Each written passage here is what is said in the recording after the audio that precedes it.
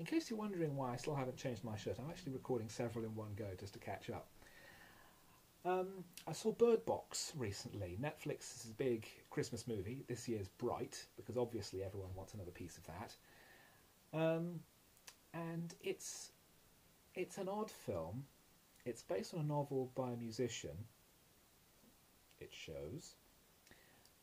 Something has happened on Earth. There are creatures of some sort, and if you see them, then you see your worst fear or something, and then you try and kill yourself, or you go crazy and you try and make other people look at the creatures who are resisting it, and if you don't look, then you'll be fine.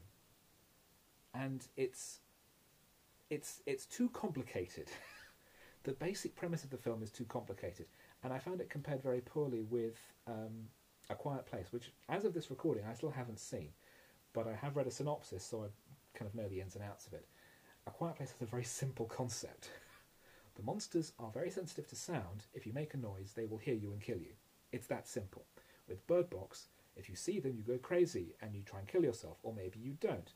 Maybe you go sane, maybe if you're crazy, then it kind of makes you one of them. It's too convoluted, and too much of the film is spent with a group of uninteresting characters holed up in a house with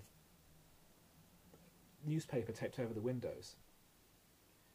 But it keeps cutting back and forth to 5 years in the future, where Sandra Bullock, who's the main character and who is pregnant at the beginning of the movie, her child is now grown, and she's got another child who we assume is the child of another pregnant woman hiding in the same house.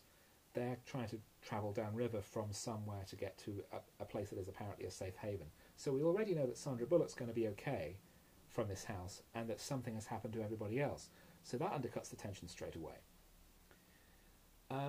It's a very oddly structured film, and it's a real come-down for Susanne Bier, who directed, her most recent work was The Night Manager, which was a real tour de force. It was basically a very expensive 6-hour movie with an astonishing cast, a complex story, told brilliantly, and here you've got a really fairly nonsensical story told in 2 hours in a way that doesn't make a lot of sense. And sorry about the noise there. And it's really not particularly good. Sandra Bullock is really on autopilot. John Malkovich is in there giving the John Malkovich performance of seemingly thinking that he's in a sitcom or that he's Kenneth Williams, because everything's overacting. Tom Holland turns up late on and is completely miscast. It's just a real mess. Sarah Paulson is in it very briefly, and you think, well, why is she not the lead actor in this? Because it's Netflix. You don't have to worry about box office figures. You don't need a huge star in the lead role. And the fact that Bird Box has been a huge success on Netflix I find baffling, because it's really not very good. People doing the Bird Box challenge, by the way, are idiots.